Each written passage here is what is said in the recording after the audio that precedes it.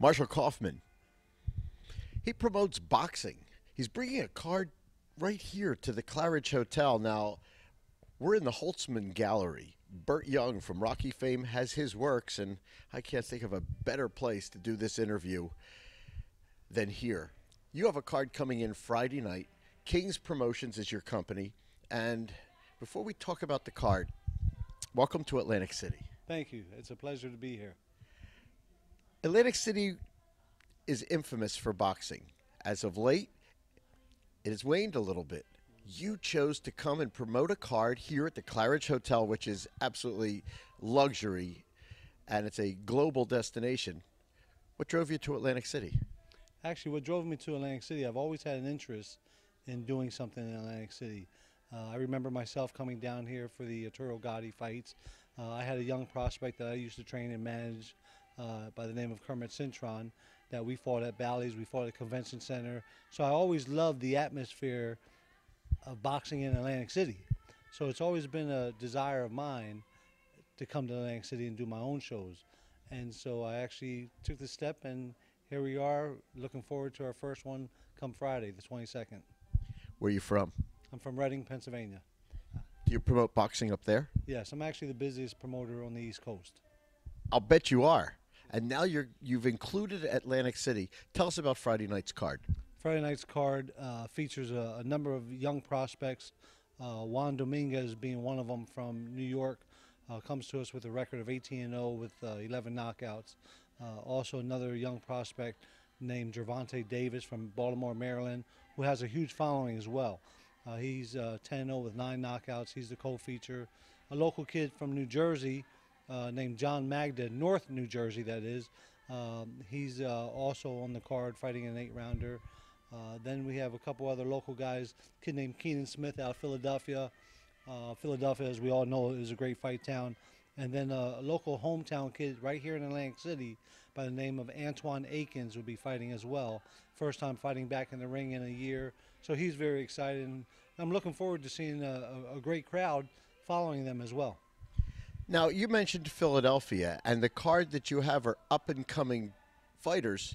And me being from Philadelphia, knowing we'd go to cards of this type, we would see these kids giving everything they got because they want to make it, they want to climb the ladder. I remember the Blue Horizon in Philadelphia. And is that what you have here? These are kids that want to get their name out there, they want to get known, and they will give everything. Are these scrappy fights? Oh, most definitely. That's how I love it. You know, this is the platform for these young prospects to make a name for themselves and to eventually land on TV. Because let's face it, that's every young boxer's desire, is to be on ESPN, Showtime, HBO. You know, but it all starts here. This is the platform on where it takes off, and so you'll see those scrappy fights taking place. Friday night, the 22nd, here at the Claridge Hotel in Atlantic City. Come in a little early. Go to the 20s for dinner with an incredible view of Park Place, and then attend the fight. The fight's in the ballroom. Yes, it's a unique ballroom. And actually, I remember years ago myself coming to watch a fight here. You know, I can't remember what year it was, but I remember walking across from Bally's, coming over here to see a fight. And there was a fight in the ballroom years ago. I couldn't tell you the year. I wish I could remember, but it was great. It was just a great atmosphere, and it's the type of ballroom fights that if you're a boxing fan, and even if you're not a boxing fan, I think you'll fall in love with it that night. When I heard it was going to be in the theater and not the ballroom, I got excited. I actually got goosebumps. I mean, everybody is really up close. You're not far from the action. And again, for me, it takes me back to these days of the club fights. Look, I can't guarantee this, but when you get a nice uppercut or you can get some sweat on you.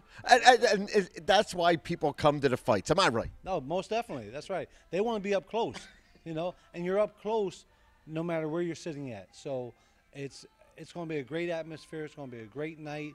I'm hoping that it also sets the stage for the Claridge in their opening. They just had a grand opening last week. So I'm hoping that it really just sets the stage for future boxing in Atlantic City to come back. And I've had so many people come up to me and say, wow, I'm glad you're doing a show in Atlantic City, because They want boxing back in Atlantic City. You know, we just need to hope that everybody in Atlantic City wants it back, meaning the casinos as well. And right now we're negotiating a deal for July 17th to bring Showtime to Atlantic City as well. So you're saying to me that you haven't even completed your first card yet, and you believe in this town enough that you're negotiating to bring Showtime for a second card. Most definitely. Most definitely. It doesn't get any more exciting than that. I'm Mark Berman from the Mark Berman Radio Show. Marshall Kaufman, I thank you on behalf of Atlantic City. I thank you on behalf of the Claridge Hotel and boxing fans everywhere that want what you are giving us here in Atlantic City. You're bringing back boxing to a boxing town. Thank you. And I thank you for spending a few minutes. Thank you very much. Friday night, May 22nd, here at the Claridge Hotel, Atlantic City. Don't miss it. An incredible night of boxing. Hey, be there.